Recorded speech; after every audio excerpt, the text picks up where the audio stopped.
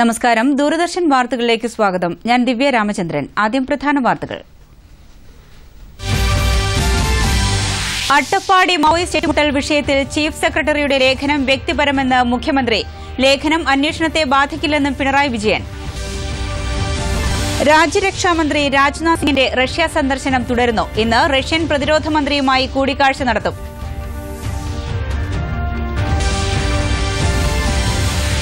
ഡൽഹിയിലെ സ്കൂളുകൾ തുറന്നു. വായു മലിനീകരണത്തിന്റെ തോതിൽ നേരിയ കുറവ്. കാർഷികാവശിഷ്ടം കത്തിക്കുന്നതിനെതിരെ ശക്തമായ നടപടി സ്വീകരിച്ചതായി UP ഗവൺമെന്റ്. UAPA കേസിൽ ഉൾപ്പെട്ട വിദ്യാർത്ഥികളുടെ ജാമ്യാപേക്ഷ കോടതി തള്ളി. വാളയാർ കേസ് പുനരന്വേഷിക്കണമെന്നാവശ്യപ്പെട്ട് BJP സംഘടിപ്പിക്കുന്ന നീതിരക്ഷാ മാർച്ച് ഇന്ന് ആരംഭിക്കും. മഹ ചുഴലിക്കാറ്റ് ഗുജറാത്ത് തീരത്തേക്ക് നീങ്ങുന്നു. ബംഗാൾ ഉൾക്കടലിൽ രൂപം കൊണ്ട ന്യൂനമർദ്ദം ബുൾബുൾ ചുഴലിക്കാറ്റായി മാറുന്നതായി റിപ്പോർട്ട്. രക്ഷാപ്രവർത്തനത്തിന് സജ്ജരായി വിവിധ സേനകൾ. സന്തോഷ് ട്രോഫി ടൂർണമെന്റിലെ ആദ്യ മത്സരത്തിൽ കേരളത്തിന് ജയം. ബി ഗ്രൂപ്പിലെ ആദ്യ മത്സരത്തിൽ കർണാടകം ഇന്ന് പുതുച്ചേരിയെ നേരിടും. ആദ്യം നിയമസഭാ വാർത്തകൾ.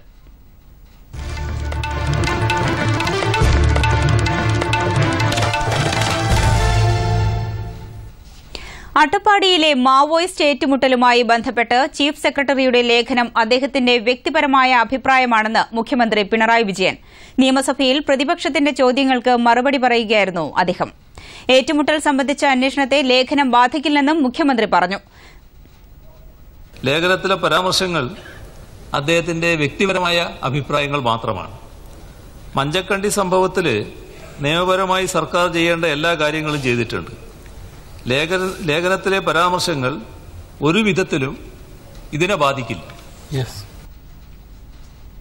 ചീഫ് സെക്രട്ടറിയുടെ ലേഖനം ഗവൺമെന്റ് നിലപാടാണോ എന്നതായിരുന്നു പ്രതിപക്ഷ നേതാവ് രമേശ് ചെന്നിത്തലയുടെ ചോദ്യം. ഇടുക്കിയിലെ നിർമ്മാണ പ്രവർത്തനങ്ങൾക്ക് ഏർപ്പെടുത്തിയിട്ടുള്ള നിയന്ത്രണങ്ങൾക്ക് ഇളവ് നൽകണമെന്നാവശ്യപ്പെട്ട് പ്രതിപക്ഷം ശൂന്യവേളയിൽ അടിയന്തര പ്രമേയത്തിന് നോട്ടീസ് നൽകി. കൂടുതൽ വിവരങ്ങളുമായി സാം കടമനിട്ട് ചേരുന്നു.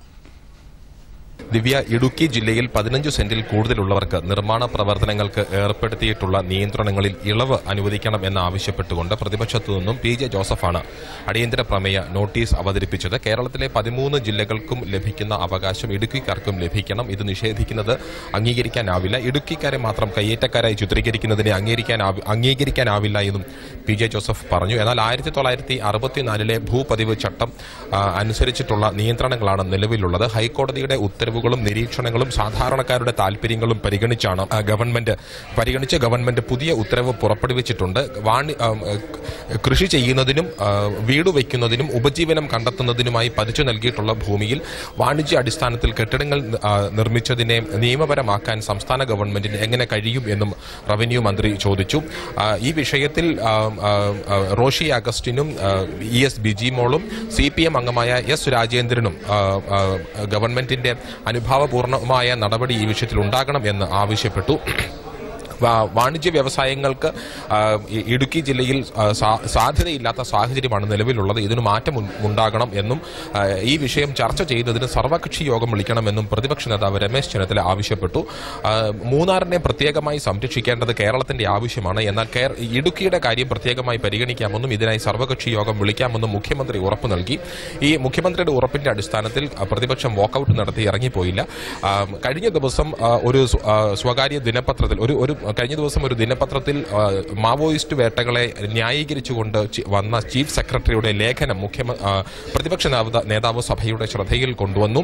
ഇത് സംസ്ഥാന ഗവൺമെന്റിന്റെ അനുവാദത്തോടുകൂടിയാണോ, അനുവാദം എടുത്തിട്ടാണോ ചീഫ് സെക്രട്ടറി ഇത്തരത്തിൽ ലേഖനം എഴുതിയത് എന്ന് പ്രതിപക്ഷ നേതാവ് ചോദിച്ചു. എന്നാൽ ഇത്തരത്തിലൊരു ലേഖനം എഴുതുന്നതിന് ഗവൺമെന്റിന്റെ അനുവാദം എടുത്തിട്ടില്ല എന്നും എന്നാൽ ഇത് അന്വേഷണത്തെ ബാധിക്കില്ല എന്നും മുഖ്യമന്ത്രി പറഞ്ഞു. എന്തായാലും ചീഫ് സെക്രട്ടറിയെ പൂർണ്ണമായും തള്ളിക്കളയുന്ന നിലപാടല്ല മുഖ്യമന്ത്രി സഭയിൽ സ്വീകരിച്ചത്. സഭയിൽ ഇപ്പോൾ നടപടികൾ പുരോഗമിക്കുന്നു. ദിവ്യ, തേക്ക് ഉൾപ്പെടെയുള്ള മരങ്ങൾ മുറിച്ച് വിൽപ്പന നടത്തുന്ന കൂപ്പ് സംവിധാനം ഇപ്പോൾ നിലവിലില്ലെന്ന് മന്ത്രി കെ രാജു നിയമസഭയിൽ ചോദ്യോത്തരവേളയിൽ സംസാരിക്കുകയായിരുന്നു അദ്ദേഹം. മുൻകാലങ്ങളിൽ തടി ഉൾപ്പെടെയുള്ള വന വിഭവങ്ങൾ വിറ്റ് നമ്മുടെ സർക്കാരിൽ ഖജനാവിലേക്ക് പണം വരുന്ന ഒരു രീതി ഉണ്ടായിരുന്നു സാർ. എന്നാൽ ഇപ്പോൾ വനവിഭവങ്ങൾ യഥാർത്ഥത്തിൽ പണം ഉണ്ടാക്കുന്നതിന് വേണ്ടി, സർക്കാരിന് പണം ഉണ്ടാക്കുന്നതിന് വേണ്ടിയിട്ടുള്ള ഒരു ആ നിലയ്ക്കല്ല ഇപ്പോൾ അതിനെ കാണുന്നത് സാർ. വനവിഭവങ്ങൾ സംരക്ഷിക്കപ്പെടേണ്ടതാണ്. പ്രകൃതിയുടെ സംരക്ഷണത്തിനും ജീവന്റെ നിലനിൽപ്പിനും എല്ലാം വനം സംരക്ഷിക്കപ്പെടേണ്ടതാണ്. അപ്പോൾ അതുകൊണ്ട് വനവിഭവങ്ങൾ വെട്ടിമുറിച്ച് വിൽക്കുന്ന പഴയ കൂപ്പ സമ്പ്രദായം അതിപ്പോൾ ഇല്ല സാർ, അത് പൂർണ്ണമായും അവസാനിച്ചിരിക്കുകയാണ്. സ്വാഭാവിക വനവിസ്തൃതി വർദ്ധിപ്പിക്കുന്നതിനും സംരക്ഷിക്കുന്നതിനും ആവശ്യമായ നടപടികൾ സ്വീകരിച്ചു വരുന്നതായും അദ്ദേഹം പറഞ്ഞു. വനവിസ്തൃതി വർദ്ധിപ്പിക്കുന്നതിലൂടെ വന്യജീവികളും മനുഷ്യരും തമ്മിലുള്ള സംഘർഷം കുറയ്ക്കാനാകുമെന്നും മന്ത്രി സഭയിൽ പറഞ്ഞു. ഇഎസ്ഐയിൽ രജിസ്റ്റർ ചെയ്ത കുടുംബങ്ങൾക്ക് എംപാനൽ ചെയ്ത ആശുപത്രികളിൽ സ്പെഷ്യാലിറ്റി ചികിത്സ ലഭിക്കുമെന്ന് മന്ത്രി ടി.പി. രാമകൃഷ്ണൻ പറഞ്ഞു. ഇഎസ്ഐ ആശുപത്രികളുടെ സൌകര്യം മെച്ചപ്പെടുത്തുന്നതിന് കോർപ്പറേഷനിൽ സമ്മർദ്ദം ചെലുത്തും. ഇഎസ്ഐ പദ്ധതിയിൽ രജിസ്റ്റർ ചെയ്യുന്ന ദിവസം മുതൽ തൊഴിലാളിക്കും ആശ്രിതരായ കുടുംബങ്ങൾക്കും എംപാനൽ ചെയ്ത ആശുപത്രികളിൽ സ്പെഷ്യാലിറ്റി ചികിത്സ ലഭിക്കും. ഇഎസ്ഐ പദ്ധതിയിൽ രജിസ്റ്റർ ചെയ്യുന്ന തൊഴിലാളിക്കും കുടുംബാംഗങ്ങൾക്കും എംപാനൽ ചെയ്ത ആശുപത്രികളിൽ സ്പെഷ്യാലിറ്റി ചികിത്സ ലഭിക്കുന്നതിനുള്ള മാനദണ്ഡമായി നിശ്ചയിച്ചിരുന്നത് ഇഎസ്ഐ കോർപ്പറേഷനാണ് മാനദണ്ഡം നിശ്ചയിച്ചത്. സൂപ്പർ സ്പെഷ്യാലിറ്റി ചികിത്സയ്ക്ക് നിശ്ചയിച്ചിരുന്ന വ്യവസ്ഥകൾ ആയിരുന്നു.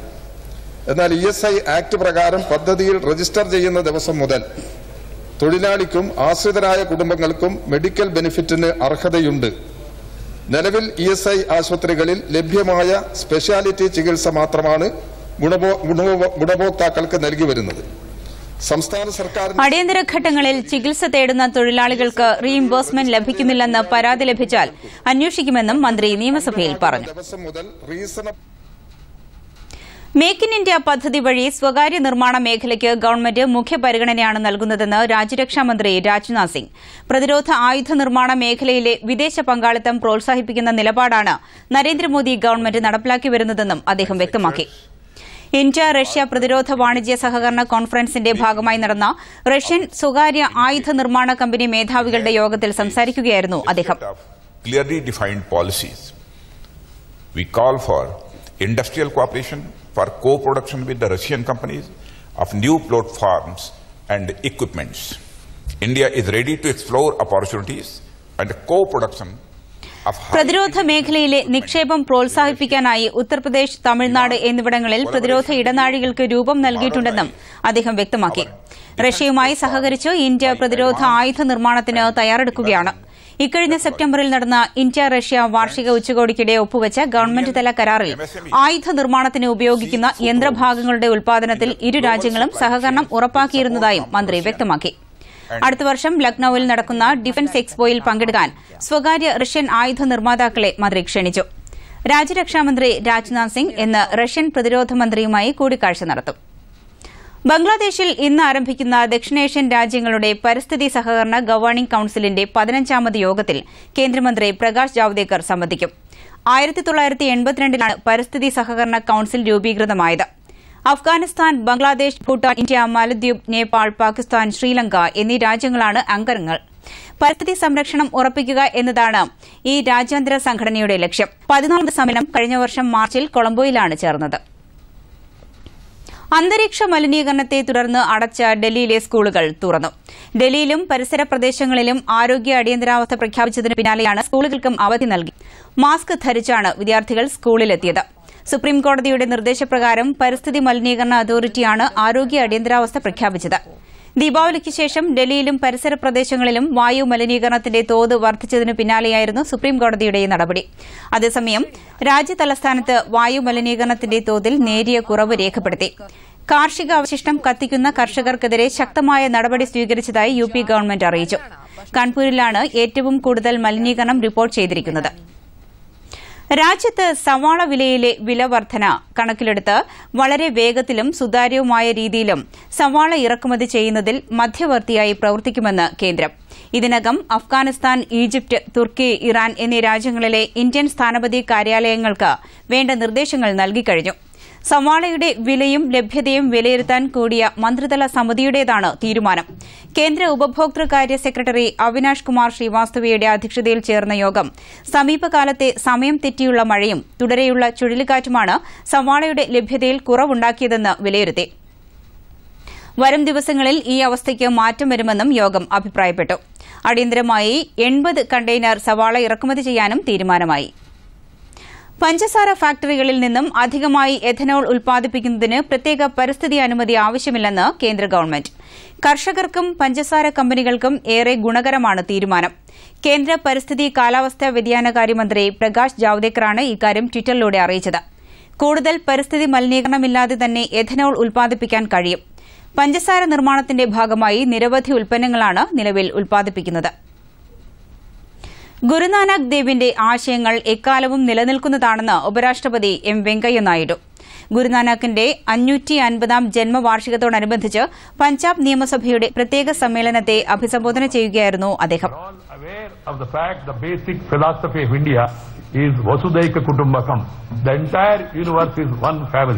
Share and care is the core of Indian philosophy.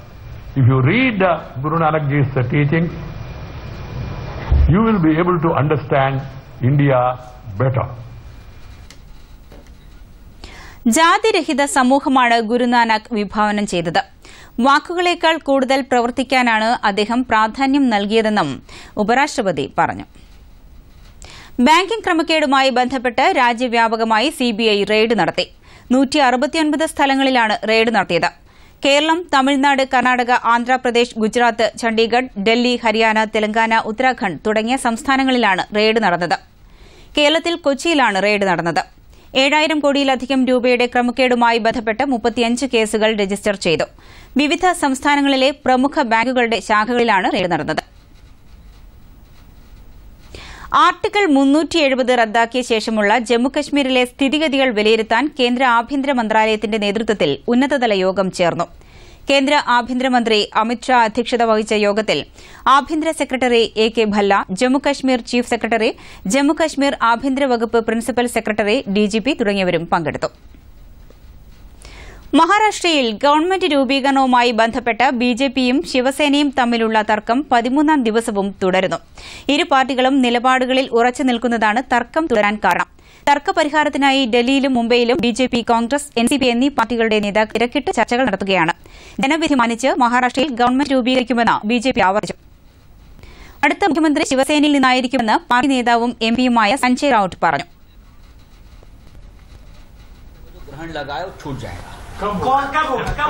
होगा ना, शपथ ग्रहण होगा. शपथ ग्रहण किसी की मोनोपोली नहीं है.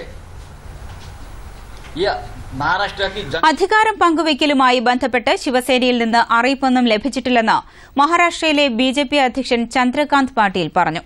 നിലവിലെ ഗവൺമെന്റിന്റെ കാലാവധി ഈ മാസം 8-ന് അവസാനിക്കും. മഹാരാഷ്ട്രയിലെ ജനങ്ങൾ ഗവൺമെന്റ് രൂപീകരിക്കാൻ ബിജെപിക്കും ശിവസേനയ്ക്കുമാണ് അംഗീകാരം നൽകിയിട്ടുള്ളതെന്നും എത്രയും വേഗം ബിജെപി ശിവസേന സഖ്യം ഗവൺമെന്റ് രൂപീകരിക്കണമെന്നും എൻസിപി നേതാവ് ശരത് പവാർ പറഞ്ഞു. ജനവിധി അനുസരിച്ച് എൻസിപി പ്രതിപക്ഷത്തിരിക്കുമെന്നും അദ്ദേഹം പറഞ്ഞു. UAPA കേസിൽ ഉൾപ്പെട്ട വിദ്യാർത്ഥികളുടെ ജാമ്യാപേക്ഷ കോടതി തള്ളി. പ്രതികളായ അലൻ ഷുഹൈബ്, താഹ ഫൈസൽ എന്നിവരുടെ ജാമ്യാപേക്ഷയാണ് കോഴിക്കോട് പ്രിൻസിപ്പൽ സെഷൻസ് കോടതി തള്ളിയത്. കേസിൽ ഇന്നലെയും പ്രതിഭാഗത്തിന്റെ വാദം കേട്ട കോടതി വിധി പറയാൻ ഇന്നത്തേക്ക് മാറ്റുകയായിരുന്നു. കേസിൽ UAPA നിലനിൽക്കുന്നതിനാൽ ജാമ്യം നൽകാനാകില്ലെന്ന് കോടതി വ്യക്തമാക്കി. കൂടുതൽ അന്വേഷണം നടക്കേണ്ടതിനാൽ പ്രതികൾ പുറത്തിറങ്ങുന്നത് കേസിനെ ബാധിക്കുമെന്നും പ്രോസിക്യൂഷനും കോടതിയെ അറിയിച്ചു. വെള്ളിയാഴ്ചയാണ് മാവോയിസ്റ്റ് ബന്ധം ആരോപിച്ച് ഇവരെ പന്തീരങ്കാവ് പോലീസ് അറസ്റ്റ് ചെയ്തത്. വാളയാർ കേസ് പുനരന്വേഷിക്കണമെന്നാവശ്യപ്പെട്ട് ബിജെപി പാലക്കാട് ജില്ലയിൽ സംഘടിപ്പിക്കുന്ന നീതി രക്ഷാ മാർച്ച് ഇന്ന് ആരംഭിക്കും. പാർട്ടി സംസ്ഥാന ജനറൽ സെക്രട്ടറി കെ സുരേന്ദ്രൻ നയിക്കുന്ന മാർച്ച് ഉച്ചയ്ക്ക് വാളയാറിൽ ബിജെപി ദേശീയ നിർവാഹക സമിതി അംഗം CK പത്മനാഭൻ ഉദ്ഘാടനം ചെയ്യും. കൂടുതൽ വിവരങ്ങളുമായി പാലക്കാട് നിന്നും ശ്രീകുമാർ ചേരുന്നു.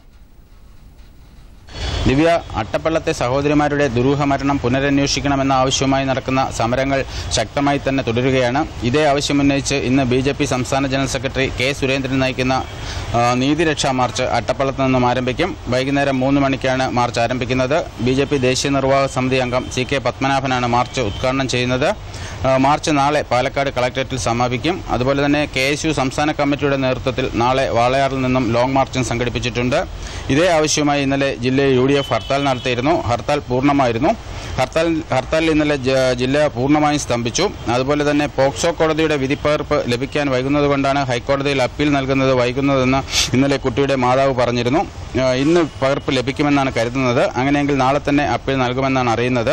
അതുപോലെ തന്നെ ഈ കേസിലെ പ്രതികൾ എല്ലാവരും തന്നെ CPM പ്രവർത്തകർ തന്നെയെന്ന് ഇന്നലെയും കുട്ടിയുടെ മാതാവ് ആവർത്തിച്ചിരുന്നു. ദിവ്യ, സുപ്രീംകോടതി പൊളിച്ചു നീക്കാൻ ഉത്തരവിട്ട മരടിലെ ഫ്ളാറ്റ് സമുച്ചയങ്ങളിൽ നിന്ന് ഇന്ന് സാധനങ്ങൾ നീക്കാൻ ഉടമകൾക്ക് അനുമതി. രാവിലെ 7 മണി മുതൽ വൈകിട്ട് 5 മണിവരെ മരട് നഗരസഭാ ഉദ്യോഗസ്ഥരുടെ സാന്നിധ്യത്തിൽ സാധനങ്ങൾ മാറ്റാനാണ് അനുമതി ലഭിച്ചത്. സാധനങ്ങൾ പൂർണ്ണമായി നീക്കാൻ സാവകാശം ലഭിച്ചില്ലെന്ന് ഉടമകൾ നഷ്ടപരിഹാര നിർണയ കമ്മിറ്റിക്ക് പരാതി നൽകിയിരുന്നു. ഇതേ തുടർന്നാണ് എയർ കണ്ടീഷനുകളും ഫാനുകളും സാനിറ്ററി ഉപകരണങ്ങളും നീക്കാൻ justice K Balakrishnan Nair committee flat ഉടമകൾക്ക് ഒരു ദിവസത്തെ സമയം അനുവദിച്ചത്. ഇനി മറ്റു ചില വാർത്തകൾ ഒറ്റനോട്ടത്തിൽ. പഞ്ചാബ് മഹാരാഷ്ട്ര സഹകരണ ബാങ്കിൽ നിന്നും നിക്ഷേപം പിൻവലിക്കാനുള്ള പരിധി 50,000 രൂപയാക്കി റിസർവ് ബാങ്ക് വർദ്ധിപ്പിച്ചു. നേരത്തെ 40,000 രൂപയായിരുന്നു പിൻവലിക്കൽ പരിധി. പുതിയ തീരുമാനത്തോടെ ബാങ്കിലെ 78% നിക്ഷേപകർക്കും മുഴുവൻ തുകയും പിൻവലിക്കാൻ കഴിയുമെന്ന് RBI അറിയിച്ചു. ഹൌസിംഗ് ഡെവലപ്മെന്റ് ആൻഡ് ഇൻഫ്രാസ്ട്രക്ചർ ലിമിറ്റഡിന് വഴിവിട്ട് 4,355 കോടി രൂപ വായ്പ അനുവദിച്ചതിനെ തുടർന്നാണ് ബാങ്കിന് RBI നിയന്ത്രണം ഏർപ്പെടുത്തിയത്. AIADMK നേതാവ് VK ശശികലയുടെ 1,600 കോടി രൂപയുടെ സ്വത്തുക്കൾ കണ്ടുകെട്ടി. ചെന്നൈ, കോയമ്പത്തൂർ, പുതുച്ചേരി എന്നിവിടങ്ങളിലായി ബിനാമി പേരുകളിൽ ഉണ്ടായിരുന്ന സ്വത്തുക്കളാണ് ആദായ നികുതി വകുപ്പ് കണ്ടുകെട്ടിയത്. ശശികലയുടെ വീട്ടുജോലിക്കാരി, ഡ്രൈവർ, പേഴ്സണൽ അസിസ്റ്റന്റ് എന്നിവരുടെ പേരിലാണ് ഈ വസ്തുവകകൾ രജിസ്റ്റർ ചെയ്തിരുന്നത്. അനധികൃത സ്വത്ത് സമ്പാദന കേസിൽ ശിക്ഷിക്കപ്പെട്ട ശശികല ഇപ്പോൾ ബംഗളൂരു പരപ്പ അഗ്രഹാര ജയിലിലാണ്. ഇടുക്കി ജില്ലയിലെ അണക്കെട്ടുകളിൽ അപായ സൈറൻ സ്ഥാപിച്ചു. പ്രധാന അണക്കെട്ടുകൾ തുറക്കേണ്ട സാഹചര്യമുണ്ടായാൽ ജനങ്ങൾക്ക് മുന്നറിയിപ്പ് നൽകുകയാണ് ഇതിന്റെ ഉദ്ദേശം. ചെറുതോണി, കല്ലാർ, ഇരട്ടയാർ അണക്കെട്ടുകളിലാണ് പദ്ധതിയുടെ ആദ്യഘട്ടത്തിൽ അപായ സൈറൻ ഘടിപ്പിച്ചിട്ടുള്ളത്. സംസ്ഥാന സ്കൂൾ ശാസ്ത്രമേളയിൽ കോഴിക്കോടിന് കിരീടം. പാലക്കാട് 2ാം സ്ഥാനവും കണ്ണൂർ 3ാം സ്ഥാനവും നേടി. 122 ഇനങ്ങളിലായി 5,134 വിദ്യാർത്ഥികളാണ് മേളയിൽ പങ്കെടുത്തത്. പ്രളയത്തെ അതിജീവിക്കാനുള്ള പോംവഴികൾ, പ്രകൃതി സംരക്ഷണത്തിനുള്ള മാർഗങ്ങൾ, കൃഷിയെ പരിപാലിക്കുന്ന ശാസ്ത്രീയ രീതികൾ എന്നിവയെല്ലാം ശാസ്ത്രമേളയിൽ ശ്രദ്ധ നേടി. മുംബൈയിൽ ബഹുനില കെട്ടിടത്തിൽ വൻ തീപിടുത്തം. മലദ് പ്രദേശത്താണ് കെട്ടിടത്തിന് തീപിടിച്ചത്. സംഭവത്തിൽ ആർക്കും പരിക്കേറ്റതായി റിപ്പോർട്ടില്ല. 10ഓളം അഗ്നിശമന യൂണിറ്റുകൾ സ്ഥലത്തെത്തിയാണ് തീ നിയന്ത്രണ വിധേയമാക്കിയത്. മലപ്പുറം ജില്ലയിലെ കരിമ്പുഴ വന്യജീവി സങ്കേതത്തിന് മന്ത്രിസഭയുടെ അംഗീകാരം. നിലമ്പൂർ സൌത്ത് ഡിവിഷനിലെ 215 ചതുരശ്ര kilometre വിസ്തൃതിയിലുള്ള new Amarambalam reserve, Kalikavu റേഞ്ചിലെ 12.95 ചതുരശ്ര കിലോമീറ്റർ വിസ്തൃതിയുള്ള വടക്കേക്കോട്ട മലവാരവും അനുബന്ധ പ്രദേശങ്ങളും ചേർന്നതാണ് കരിമ്പുഴ വന്യജീവി സങ്കേതം. നിലമ്പൂർ സൌത്ത് വനം ഡിവിഷന്റെ കീഴിലായിരിക്കും വന്യജീവി സങ്കേതം. സ്കൂൾ ക്യാന്റീനുകളിലും പരിസരത്തും ജങ്ക് ഫുഡ് വിൽപ്പനയ്ക്ക് നിരോധനം ഏർപ്പെടുത്തി. ഫുഡ് സേഫ്റ്റി ആൻഡ് സ്റ്റാൻഡേർഡ്സ് അതോറിറ്റിയുടെ ഉത്തരവാണിത്. ഡിസംബർ 1 മുതൽ നിരോധനം പ്രാബല്യത്തിൽ വരും. സ്കൂൾ വിദ്യാർത്ഥികളിലെ അനാരോഗ്യകരമായ ഭക്ഷണശീലങ്ങൾ നിയന്ത്രിക്കാൻ ഉദ്ദേശിച്ചുള്ള food safety and standards regulation 2019 പ്രകാരമാണ് ഉത്തരവ്. കൂടിയ അളവിൽ കൊഴുപ്പ്, മധുരം, ഉപ്പ് എന്നിവ അടങ്ങിയിരിക്കുന്ന പാക്കറ്റിലടച്ച ഭക്ഷണ സാധനങ്ങൾ school ക്യാന്റീനിലോ school ക്യാമ്പസിന് 50 metre ചുറ്റളവിലോ hostel, school mess എന്നിവിടങ്ങളിലോ വിൽപ്പന ചെയ്യാൻ പാടില്ലെന്നും പുതിയ മാർഗ്ഗനിർദ്ദേശങ്ങൾ വ്യക്തമാക്കുന്നു. ജങ്ക് ഫുഡിന്റെ വിൽപ്പന പ്രോത്സാഹിപ്പിക്കുന്ന പരസ്യങ്ങളോ ബാനറുകളോ ലോഗോകളോ സ്കൂൾ ക്യാന്റീനുകളിലോ സ്കൂൾ കമ്പ്യൂട്ടറുകളിലോ പ്രചരിപ്പിക്കാനും പാടില്ലെന്നും ഉത്തരവുണ്ട്. മഹ ചുഴലിക്കാറ്റ് ഗുജറാത്ത് തീരത്ത് നാളെ എത്തുമെന്ന് കാലാവസ്ഥാ നിരീക്ഷണ കേന്ദ്രം. തീരത്തെത്തുന്നതോടെ ദിയു കേന്ദ്രഭരണ പ്രദേശത്തിന് സമീപം മഴയുണ്ടാകുമെന്ന് റിപ്പോർട്ടുണ്ട്. മഹാരാഷ്ട്ര, ഗോവ എന്നിവിടങ്ങളിൽ അടുത്ത 2 ദിവസം മഴയുണ്ടാകും. അതേസമയം അറബിക്കടലിൽ മഹ ചുഴലിക്കാറ്റിന് പിന്നാലെ ബംഗാൾ ഉൾക്കടലിൽ രൂപം കൊണ്ട ന്യൂനമർദ്ദം ചുഴലിക്കാറ്റായി മാറുന്നതായി റിപ്പോർട്ടുണ്ട്. ആൻഡമാൻ ദ്വീപിനോട് ചേർന്നുണ്ടായ ന്യൂനമർദ്ദം ചുഴലിക്കാറ്റായി മാറുമ്പോൾ ഇതിന് പാകിസ്ഥാൻ നിർദ്ദേശിച്ച ബുൾബുൾ എന്ന പേര് നൽകും. മഹ ചുഴലിക്കാറ്റിന്റെ പശ്ചാത്തലത്തിൽ ദുരിതാശ്വാസ രക്ഷാപ്രവർത്തനത്തിന് തയ്യാറായി നാവികസേന. 10 ഹെലികോപ്റ്ററുകളും നാവികസേനയുടെ 4 കപ്പലുകളും രക്ഷാ ദുരിതാശ്വാസ പ്രവർത്തനങ്ങൾക്ക് തയ്യാറായി നിൽക്കുകയാണെന്ന് Jamnagar air officer commanding air commander VM Reddy അറിയിച്ചു. ഗുജറാത്ത്, മഹാരാഷ്ട്ര തീരങ്ങളിൽ ഏത് അടിയന്തര സാഹചര്യവും നേരിടാൻ നാവികസേന തയ്യാറാണ്. ഇതിനായി പശ്ചിമ നാവികസേനയ്ക്ക് കീഴിലുള്ള 4 കപ്പലുകൾ ദുരിതാശ്വാസ മെഡിക്കൽ സാമഗ്രികളുമായി തയ്യാറായിട്ടുണ്ട്. ഗുജറാത്ത് നാവിക കമാൻഡിന്റെ നേതൃത്വത്തിൽ പരിശീലനം സിദ്ധിച്ച നാവികരും വെള്ളത്തിനടിയിൽ പരിശോധന നടത്താനുള്ള ഉപകരണങ്ങളും സജ്ജമാക്കിയിട്ടുണ്ട്. निपटने के लिए सहायता प्रोग्राम का निरीक्षण कर रहा हूं. साइक्लोन महा से निपटने के लिए national disaster relief force team Jamnagar पहुंच चुकी है तथा वायुसेना उनके हर संभव सहायता प्रदान कर रही है. വ്യോമരക്ഷാ പ്രവർത്തനത്തിനുള്ള സൌകര്യവും ഒരുക്കിയിട്ടുണ്ട്. മഹ ചുഴലിക്കാറ്റ് ഇന്ന് മധ്യ അറേബ്യൻ കടലിൽ നിന്ന് വടക്ക് പടിഞ്ഞാറ് ഭാഗത്തേക്ക് സഞ്ചരിച്ച് ഗുജറാത്ത് തീരത്ത് വീശിയടിക്കുമെന്നാണ് കാലാവസ്ഥാ മുന്നറിയിപ്പ്. ഇന്ന് പരിസ്ഥിതി ചൂഷണം തടയുന്നതിനുള്ള ആഗോള ദിനം. യുദ്ധത്തെ തുടർന്നുണ്ടാകുന്ന പരിസ്ഥിതി നാശവും പരിസ്ഥിതി ചൂഷണവും തടയുന്നതിനുള്ള ആഗോള ദിനാചരണം എല്ലാ വർഷവും നവംബർ 6-നാണ് നടക്കുന്നത്. യുദ്ധത്തിൽ നഷ്ടമാകുന്ന ജീവനുകളെപ്പറ്റിയും വസ്തുവകകളുടെ നാശനഷ്ടവും വലിയ വാർത്തകളിൽ ഇടം പിടിക്കാറുണ്ട്. എന്നാൽ യുദ്ധത്തെ തുടർന്നുണ്ടാകുന്ന പ്രകൃതി നാശത്തെപ്പറ്റി നാം ചിന്തിക്കാറേയില്ല. ഈ സാഹചര്യത്തിലാണ് ഐക്യരാഷ്ട്രസഭ ജനറൽ അസംബ്ലി പരിസ്ഥിതി ചൂഷണം തടയുന്നതിനുള്ള ആഗോള ദിനാചരണത്തിന് തുടക്കം കുറിക്കുന്നത്. 2001 മുതലാണ് ദിനാചരണം നടന്നുവരുന്നത്. 2016 മെയ് 27 ഐക്യരാഷ്ട്രസഭ പരിസ്ഥിതി അസംബ്ലി യുദ്ധത്തെ തുടർന്നുണ്ടാകുന്ന പരിസ്ഥിതി നാശം തടയുന്നതിനായുള്ള പ്രമേയത്തിന് അംഗീകാരം നൽകി. കഴിഞ്ഞ 60 വർഷങ്ങളായി നടന്ന യുദ്ധങ്ങളിൽ 40% പരിസ്ഥിതി വിഭവങ്ങളുമായി ബന്ധപ്പെട്ട തർക്കങ്ങളെ തുടർന്നായിരുന്നു. ഭൂമി, വെള്ളം, സ്വർണം, രത്നങ്ങൾ, പ്രകൃതിദത്ത ഇന്ധനങ്ങൾ എന്നിവയെ ചൊല്ലിയായിരുന്നു യുദ്ധങ്ങളിൽ പകുതിയോളം നടന്നത് എന്നത് സമൂഹ മനസാക്ഷിയെ ഇരുത്തി ചിന്തിപ്പിക്കേണ്ടതാണ്. News desk, Doordarshan. സംസ്ഥാന വികലാംഗക്ഷേമ കോർപ്പറേഷൻ കഴിഞ്ഞ 3 വർഷത്തിനുള്ളിൽ കൈവരിച്ചത് സ്തുത്യർഹമായ നേട്ടമെന്ന് ആരോഗ്യമന്ത്രി കെ ശൈലജ. അയ്യൻകാളി ഹാളിൽ വികലാംഗക്ഷേമ കോർപ്പറേഷന്റെ 40ാം വാർഷികാഘോഷത്തിന്റെ സംസ്ഥാനതല ഉദ്ഘാടനം നിർവഹിക്കുകയായിരുന്നു മന്ത്രി. ആരംഭിച്ചു. അണിയാത്ര എന്ന് വെച്ചാൽ ഭിന്നശേഷിക്കാരുടെ ഒപ്പം നിൽക്കുക, ഒപ്പം നടക്കുക എന്നുള്ളതാണ്. അവരെ കൂടെ പിന്തുടരുക, എന്നിട്ട് അവരുടെ ആവശ്യകതകൾ നിറവേറ്റുക എന്നുള്ളതാണ്. കോർപ്പറേഷൻ നടപ്പാക്കുന്ന അനുയാത്ര, ശുഭയാത്ര എന്നീ പദ്ധതികൾ വൻ വിജയമാണ്. ഇന്ന് സംസ്ഥാനത്ത് ജനിക്കുന്ന ഓരോ കുഞ്ഞുങ്ങളുടെയും ഭിന്നശേഷി പരിശോധിച്ച് വേണ്ട ചികിത്സ ലഭ്യമാക്കുന്നു. ഭിന്നശേഷിക്കാരായ ജനവിഭാഗങ്ങളുടെ ക്ഷേമത്തിന് വികലാംഗക്ഷേമ കോർപ്പറേഷൻ വലിയ പിന്തുണയാണ് നൽകുന്നതെന്ന് മന്ത്രി കടകംപള്ളി സുരേന്ദ്രൻ പറഞ്ഞു. വാർഷികാഘോഷത്തോടനുബന്ധിച്ച് ട്രൈ സ്കൂട്ടർ വിതരണോദ്ഘാടനം കെ ശൈലജ നിർവഹിച്ചു. കുട്ടികൾക്കുള്ള ശ്രവണ സഹായിയുടെ വിതരണോദ്ഘാടനം മന്ത്രി കടകംപള്ളി സുരേന്ദ്രൻ നിർവഹിച്ചു. ഭിന്നശേഷിക്കുള്ള കുട്ടികളുടെ പേരിൽ 20,000 രൂപ സ്ഥിര നിക്ഷേപം നടത്തുന്ന ഹസ്തദാനം സ്ഥിര നിക്ഷേപ പദ്ധതിയുടെ സർട്ടിഫിക്കറ്റ് വിതരണവും നടന്നു. കോഴിക്കോട് എറണാകുളം ദേശീയപാതയിലെ കുറ്റിപ്പുറം പാലത്തിലെ രാത്രികാല ഗതാഗതത്തിന് ഇന്നു മുതൽ നിരോധനം. പാലത്തിന്റെ മുകളിൽ അറ്റകുറ്റപ്പണികൾ നടക്കുന്നതിനാലാണ് നിരോധനം ഏർപ്പെടുത്തുന്നത്. ശബരിമല സീസൺ ആരംഭിക്കുന്നതിന് മുൻപായി പാലത്തിലെ കേടുപാടുകൾ തീർക്കുന്നതിനും വേണ്ടിയാണ് രാത്രിയിൽ പാലം അടച്ചുകൊണ്ട് നിർമ്മാണ ജോലികൾ നടത്തുന്നത്.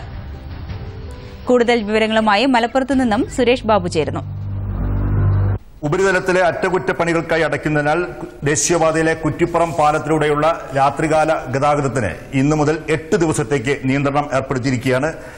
കാൽനടയായി മാത്രമേ ഇക്കാലയളവിൽ പാലത്തിലൂടെ സഞ്ചരിക്കാനാകൂ. രാത്രി 9 മുതൽ പുലർച്ചെ 6 വരെ 8 ദിവസത്തേക്കാണ് ഗതാഗത നിരോധനം ഏർപ്പെടുത്തിയിരിക്കുന്നത്. ഇക്കാലയളവിൽ വാഹനങ്ങൾക്ക് യാത്രക്കാർക്കും വേണ്ടി ബദൽ സംവിധാനം ഉപയോഗപ്പെടുത്താനുള്ള നിർദ്ദേശം ബന്ധപ്പെട്ടവർ നൽകിയിട്ടുണ്ട്. കോഴിക്കോട് ഭാഗത്ത് നിന്ന് തൃശൂർ ഭാഗത്തേക്ക് പോകുന്ന വാഹനങ്ങൾ പുത്തനത്താണിയിൽ നിന്ന് പട്ടണടക്കാവ്, തിരുനാവായ, BP അങ്ങാടി, ചമ്രവട്ടം വഴിയോ അല്ലെങ്കിൽ വളാഞ്ചേരിയിൽ നിന്ന് കൊപ്പം, പട്ടാമ്പി, പെരുമ്പിലാവ് വഴിയോ പോകേണ്ടതാണ്. തൃശൂരിൽ നിന്ന് കോഴിക്കോട് ഭാഗത്തേക്ക് പോകുന്നവർ എടപ്പാളിൽ നിന്നോ നടുവട്ടത്തു നിന്നോ തിരിഞ്ഞ് പൊന്നാനി, ചമ്രവട്ടം വഴിയും യാത്ര ചെയ്യണമെന്നാണ് നൽകിയിട്ടുള്ള നിർദ്ദേശം. കണ്ണൂർ കണ്ണവത്തെ ABVP പ്രവർത്തകൻ ശ്യാമപ്രസാദ് വധക്കേസിലെ പ്രതി അറസ്റ്റിലായി. ജാമ്യത്തിലിറങ്ങിയ പ്രതിയെ കോഴിക്കോട് വിമാനത്താവളത്തിൽ വെച്ചാണ് പോലീസ് അറസ്റ്റ് ചെയ്തത്. കേസിലെ 11ാം പ്രതിയായ അഷ്റഫാണ് പിടിയിലായത്. ജാമ്യം റദ്ദാക്കി കോടതി ഇയാളെ റിമാൻഡ് ചെയ്തു. രാജ്യത്തെ ഓഹരി വിപണികളിൽ നേട്ടം. മുംബൈ ഓഹരി സൂചിക സെൻസെക്സ് 146 പോയിന്റ് നേട്ടത്തിൽ 40,383-ലും ദേശീയ ഓഹരി സൂചിക നിഫ്റ്റി 34 പോയിന്റ് ഉയർന്ന് 11,951-ലും വ്യാപാരം തുടരുന്നു. സ്വർണ്ണവിലയിൽ കുറവ്. പവന് 240 രൂപ കുറഞ്ഞ് 28,480 രൂപയും ഗ്രാമിന് 30 രൂപ കുറഞ്ഞ് 3,560 രൂപയുമാണ് ഇന്നത്തെ വില. ഇനി ലോകവാർത്തകളിലേക്ക്. ISISന്റെ ഖൊറാസൻ ഗ്രൂപ്പ് കഴിഞ്ഞ വർഷം ഇന്ത്യയിൽ ചാവേർ ആക്രമണം നടത്താൻ പദ്ധതിയിട്ടിരുന്നതായി അമേരിക്ക. എന്നാൽ ISന്റെ ആശ്രമം പരാജയപ്പെട്ടിരുന്നതായി അമേരിക്കയിലെ ദേശീയ തീവ്രവാദ പ്രതിരോധ കേന്ദ്രം ഡയറക്ടർ അറിയിച്ചു. ഇന്ത്യൻ വംശജനായ സെനറ്ററുടെ ചോദ്യത്തിനുള്ള മറുപടിയായാണ് അദ്ദേഹം ഇക്കാര്യം അറിയിച്ചത്. യുറേനിയം സമ്പുഷ്ടീകരണ പദ്ധതിക്കായി വിശ്വസനീയമായ ഒരു കാരണം ഇറാന്റെ പക്കലില്ലെന്ന് അമേരിക്ക. ഇറാനുമായി ബന്ധപ്പെട്ട് അന്താരാഷ്ട്ര ആണവോർജ്ജ ഏജൻസിയുടെ അന്വേഷണത്തിന് പൂർണ്ണ പിന്തുണ നൽകുന്നതായി US സ്റ്റേറ്റ് ഡിപ്പാർട്ട്മെന്റ് വക്താവ് മോർഗൻ ഓർട്ടഗസ് വ്യക്തമാക്കി. ഇറാനുമേൽ ഉപരോധം തുടരുമെന്നും അവർ അറിയിച്ചു. മുതിർന്ന ജിഹാദി നേതാവ് കൊല്ലപ്പെട്ടതായി ഫ്രാൻസ്. മൊറോക്കൻ അലിയെ ഫ്രഞ്ച് സൈന്യം മാലിദ്വീപിൽ വെച്ച് വധിച്ചതായി ഫ്രഞ്ച് പ്രതിരോധ മന്ത്രി ഫ്ലോറൻസ് പാർലി അറിയിച്ചു. 2017 നിലവിൽ വന്ന GISIM എന്ന സംഘടന സഹേലിൽ നടന്ന ഏറ്റവും വലിയ ഭീകരാക്രമണത്തിന്റെ ഉത്തരവാദിത്തം ഏറ്റെടുത്തിരുന്നു.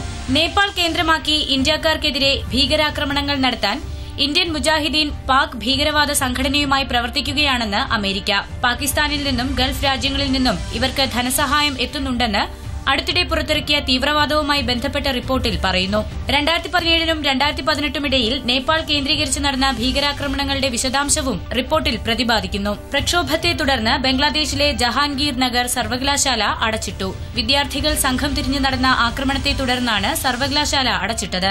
20ഓളം വിദ്യാർത്ഥികൾക്കും അധ്യാപകർക്കും പരിക്കേറ്റു.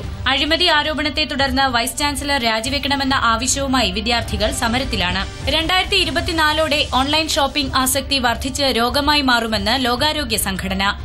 ഡിജിറ്റൽ പ്ലാറ്റ്ഫോമിലൂടെ സാധനങ്ങൾ വാങ്ങിക്കുന്നവരുടെ എണ്ണം ഓരോ വർഷവും 10% വർദ്ധിച്ചുകൊണ്ടിരിക്കുകയാണ്. സാമ്പത്തിക ആരോഗ്യ മേഖലയിൽ ഇത് ആശങ്ക സൃഷ്ടിക്കുമെന്നും WHO റിപ്പോർട്ടിൽ പറയുന്നു. ഇനി കായിക വാർത്തകൾ.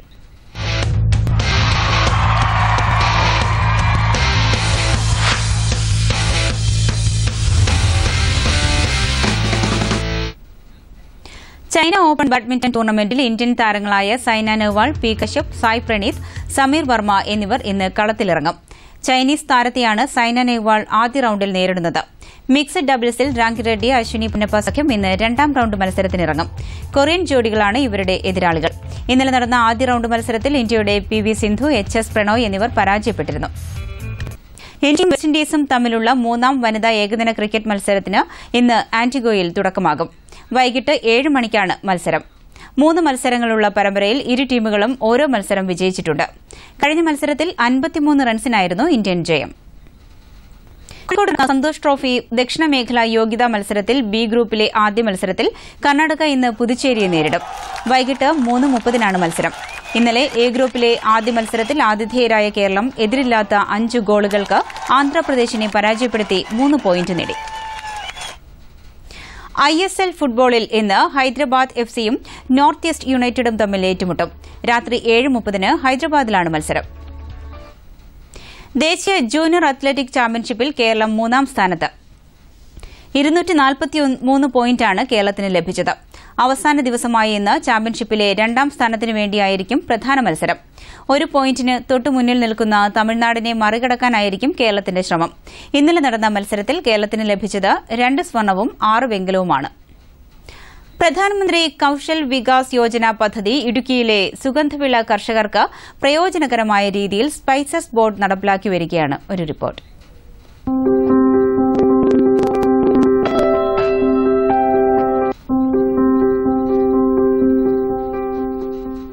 പ്രധാനമന്ത്രി കൌശൽ വികാസ് യോജന ഇടുക്കി ജില്ലയിലെ സുഗന്ധവ്യഞ്ജന കർഷകർക്ക് നൈപുണ്യ വികസനത്തിന് അവസരമൊരുക്കി മുന്നേറുകയാണ്.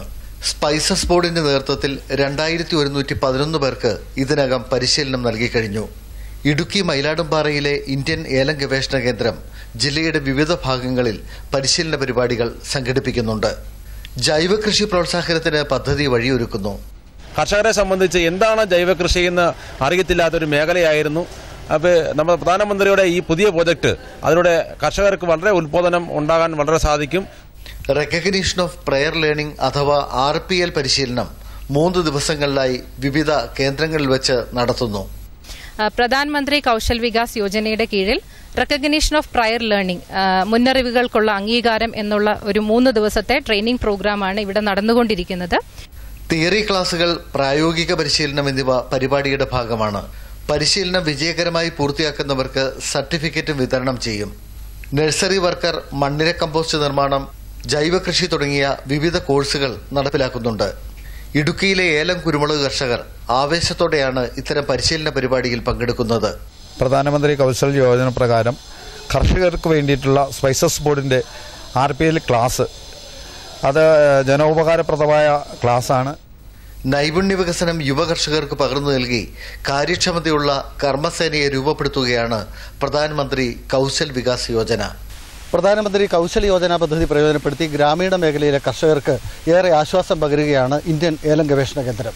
ഇരട്ടയാറിൽ നിന്നും ക്യാമറമാൻ സൽജിക്കൊപ്പം ആന്റണി മുനിയറ, ദൂരദർശൻ ന്യൂസ്. പ്രധാന വാർത്തകൾ വീണ്ടും. അട്ടപ്പാടി മാവോയിസ്റ്റ് ഏറ്റുമുട്ടൽ വിഷയത്തിൽ ചീഫ് സെക്രട്ടറിയുടെ ലേഖനം വ്യക്തിപരമെന്ന് മുഖ്യമന്ത്രി. ലേഖനം അന്വേഷണത്തെ ബാധിക്കില്ലെന്നും പിണറായി വിജയൻ. രാജ്യരക്ഷാമന്ത്രി രാജ്നാഥ് സിംഗിന്റെ റഷ്യ സന്ദർശനം തുടരുന്നു. ഇന്ന് റഷ്യൻ പ്രതിരോധ മന്ത്രിയുമായി കൂടിക്കാഴ്ച നടത്തും. ഡൽഹിയിലെ സ്കൂളുകൾ തുറന്നു. വായു മലിനീകരണത്തിന്റെ തോതിൽ നേരിയ കുറവ്. കാർഷിക അവശിഷ്ടം കത്തിക്കുന്നതിനെതിരെ ശക്തമായ നടപടി സ്വീകരിച്ചതായി UP ഗവൺമെന്റ്. UAPA കേസിൽ ഉൾപ്പെട്ട വിദ്യാർത്ഥികളുടെ ജാമ്യാപേക്ഷ കോടതി തള്ളി. വാളയാർ കേസ് പുനരന്വേഷിക്കണമെന്നാവശ്യപ്പെട്ട് BJP സംഘടിപ്പിക്കുന്ന നീതി രക്ഷാ മാർച്ച് ഇന്ന് ആരംഭിക്കും. മഹ ചുഴലിക്കാറ്റ് ഗുജറാത്ത് തീരത്തേക്ക് നീങ്ങുന്നു. ബംഗാൾ ഉൾക്കടലിൽ രൂപം കൊണ്ട ന്യൂനമർദ്ദം ബുൾബുൾ ചുഴലിക്കാറ്റായി മാറുന്നതായി റിപ്പോർട്ട്. രക്ഷാപ്രവർത്തനത്തിന് സജ്ജരായി വിവിധ സേനകൾ. സന്തോഷ് ട്രോഫി ടൂർണമെന്റിലെ ആദ്യ മത്സരത്തിൽ കേരളത്തിന് ജയം. ബി ഗ്രൂപ്പിലെ ആദ്യ മത്സരത്തിൽ കർണാടകം ഇന്ന് പുതുച്ചേരിയെ നേരിടും.